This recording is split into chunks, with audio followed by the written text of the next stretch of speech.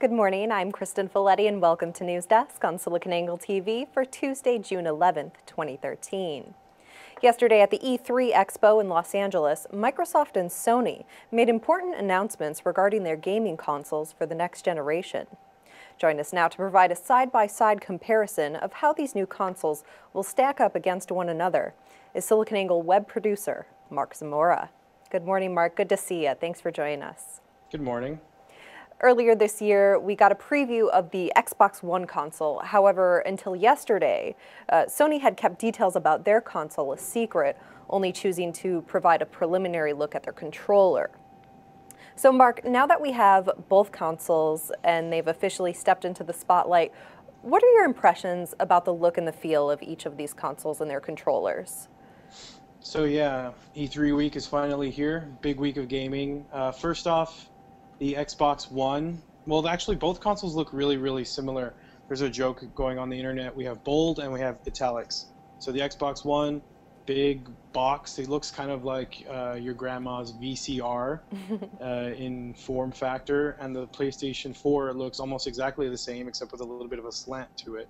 It's kind of interesting how both consoles decided to go with this angular design, especially when compared to the the Wii U. It's like a little round little box, but both of them look really, really solid. They do seem really, really big, not in person or compared to the current consoles, but they're actually a decent size. They just look bulky, so it's going to be interesting to see how that looks in the entertainment center, once you get it installed.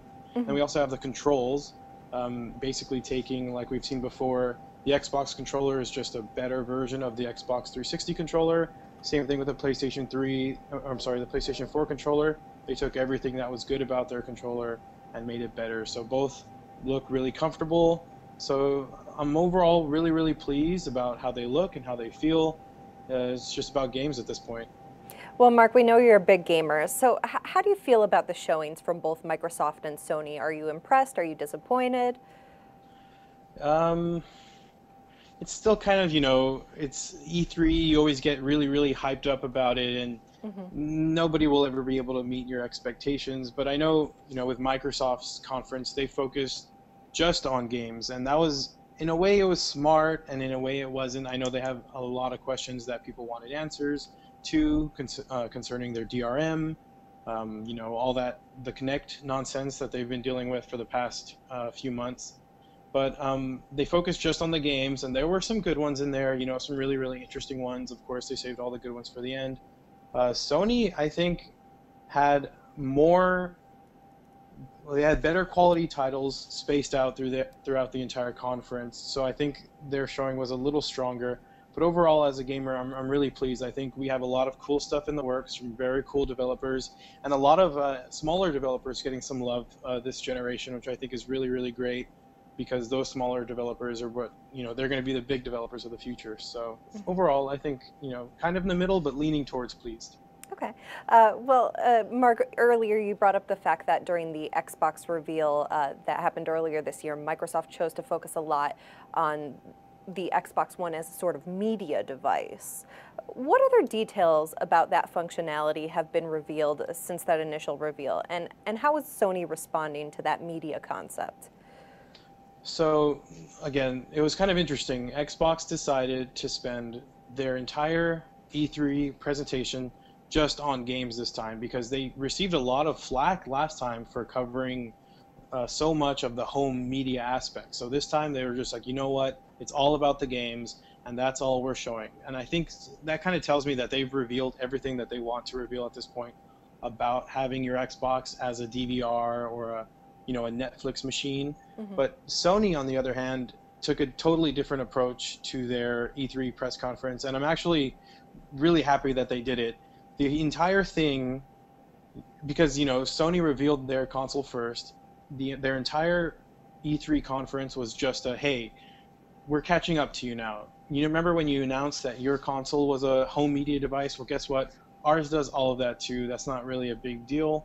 The games, of course, they had a solid showing of games, and they even directly commented on a lot of the decisions Microsoft has made with the Xbox, basically saying, we're better than you, and we are the kings of this generation, and you're not. And it's going to be it's literally a console war has enraged, and the internet is going crazy about it. So do you think coming out second was to their advantage in this case? Oh, I think so. I think it's good that because everybody was, like I said, I was expecting the Xbox to address, give us more details about what their DRM is, what the Kinect is going to do, how all of it works together, why do you have to be connected once every 24 hours? And they didn't. They totally just left us in the dark, and they said, hey, just here's a bunch of games, forget all that. And Sony was like, no, no, no, no, no, no. After a long day of E3 press conferences, we had Microsoft, we had Ubisoft, we had EA, and at the end of the day, Sony was just like, hey, Microsoft, we're coming for you. Prepare yourself.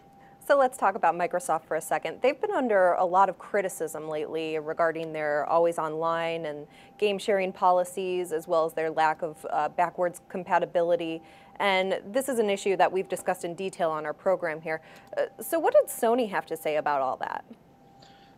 They basically took it was a really funny moment because they showed off all these great games, and then he came on stage and he was like, here's our policy on game trading, you can do it. And the crowd went crazy, and he's like, here's our policy on DRM, there is none. And he was literally taking all the points that Microsoft honestly screwed up and saying, we're doing it better. So he was saying, you own your games. And they even released a funny video. It's titled something like step-by-step instructions of how to share games on the PlayStation 4. And it has this long intro, and then the guy just goes, here you go. And the other guy says, thank you. And then that's it. Because it's literally that simple. You can still rent games. You can still trade games. You are still free when tied to the PlayStation 4 ecosystem. And they made it very clear that on that point. So really, sort of fighting words from Sony. Do you think that Microsoft is going to respond by making any changes? That's a very good question. They've been dancing around the subject ever since, it first leaked. Will they make any changes? I really, really, really doubt it. They should, because honestly, I've seen so many of my fellow gamers just say, you know what, I'm actually considering a PlayStation now. I used to be a big Xbox fanboy, and I'm actually thinking about making the switch. So I think it would do them good to do it, but I think they're pretty set in their ways for some reason. Who knows why? In terms of specs and features of the consoles, is there any console that offers a certain functionality or feature that the other does not, one that appeals more than the other to you? I think it's cool that the Xbox One can be used as a DVR. It does have that HDMI in, which is very unique for a game console. That being said, I think the PlayStation 4 is a much better package. It has the Blu-ray player. You can play, all your games. You're free. Really, when it comes to the next gen, that's what concerns me. Are there good games? Yes, Sony's been really making strides to make better titles. And so I think that's where I'm leaning. And also the whole freedom thing. Like, I'm an Xbox 360 gamer now, but once they started revealing the details of how their DRM works, I was really turned away from Xbox. It's really that stuff that's selling me at this point. Now that we have this information about these new consoles, when can we expect to see their releases, and what are we talking in terms of price point? So this is another thing, actually. Again, Microsoft presented first. They said our console's coming in November, and it's going to cost, I believe I want to say it was $499. And Sony said our console is coming out holiday season as well, but it's going to be $100 cheaper than the Xbox. So that's another thing that drove everybody really, really crazy. Mm-hmm. Well, Mark, it looks like that's our time for this morning, but thank you so much for joining us. Great chatting with you. Sure thing. And coming up here on News Desk, tablet ownership is on the rise, and an Apple Design Award winner is named. But first, SiliconANGLE founder John Furrier checks in to chat software-defined storage and a brand new announcement in the space from NetApp.